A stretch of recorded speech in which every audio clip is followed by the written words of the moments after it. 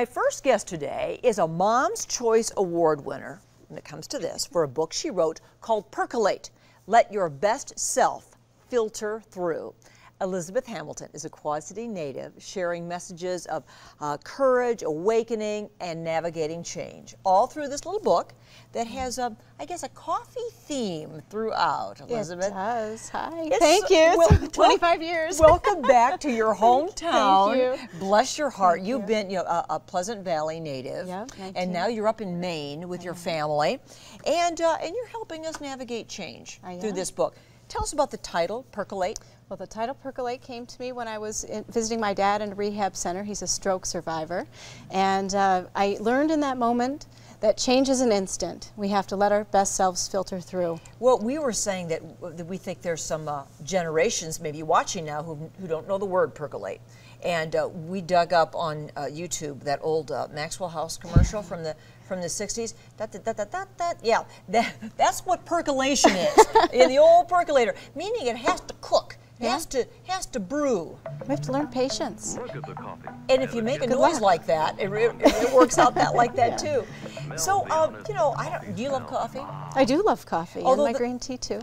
The book is about coffee. No. Just metaphors. Yeah, tell me about the 9 points. So you have 9 points about percolating in your life. Yeah, we all percolate all the time, and it's about coping and managing change. Change happens to us, for us, with us, all those things, and it's a 9-point plan to help you be your best through that. And it's very easy. You say 9 points, and you see the size of the book. It's not super small, but it's not real thick either, and it's really a nice guide. For example, Percolate Point 1 is allowing for change to brew.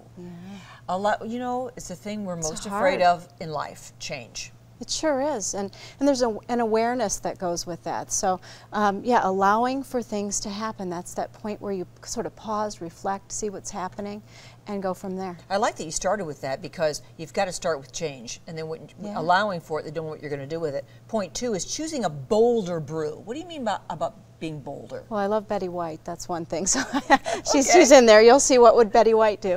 But also, you know, it just means sometimes you really need to get courageous and go through it and charge through it. It just depends on the moment. And not all people are doing, you know, point 1 through 9, and I've changed. We go back and forth all the time.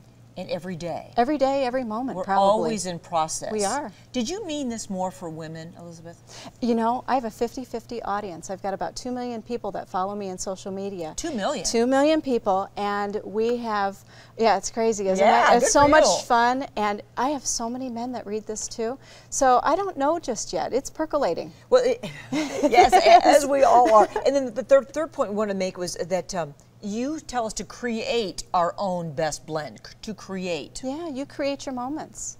You really do. You have a choice to choose gratitude and joy in your moments or go the other direction. And so we're always percolating all the time. And you go where you place your energy.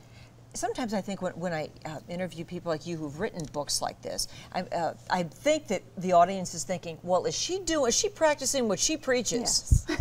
So how has this worked in your own life? It has. You know, I'm a food allergy survivor. I've nearly died twice. Once when I was pregnant with my third son, Cameron. And so yes, I was really mad and angry when that happened to me, and my life changed like that.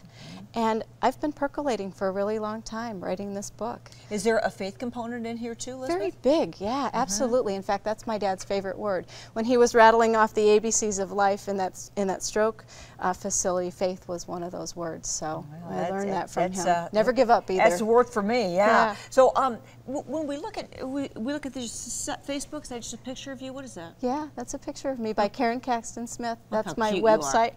BestEveryou.com. When people go there, what are they going to find there, Elizabeth? A radio show that's been there for about 3 years with about a couple million downloads now. A magazine, a website, a community of great people, the book, everything's there. Well, a few of your friends that you grew up with have reached out to me today to let me know, oh, Elizabeth's back. And your fans have reached out to me saying, you're going to be on. So it's so neat that you're back here. Everyone's all excited about it. You have a book signing for Percolate tomorrow, Barnes & Noble at the mall at North Park. Yep, 1 And p.m. then another one at Books A Million. Yep, on 53rd Street from 4 to 6. 4 to 6. So excited. All hometown. tomorrow. And congratulations on this lovely book. And it really, I think, you could change lives. I hope through, so. Through this. It's, yes. Yeah, my whole point is to touch a life. I say, you know, if our lives touch, I hope that we're both best authentic selves as a result. So that's the best. Thank you. Yeah, Thank you, lots of love to you. Elizabeth. Yes, bless you.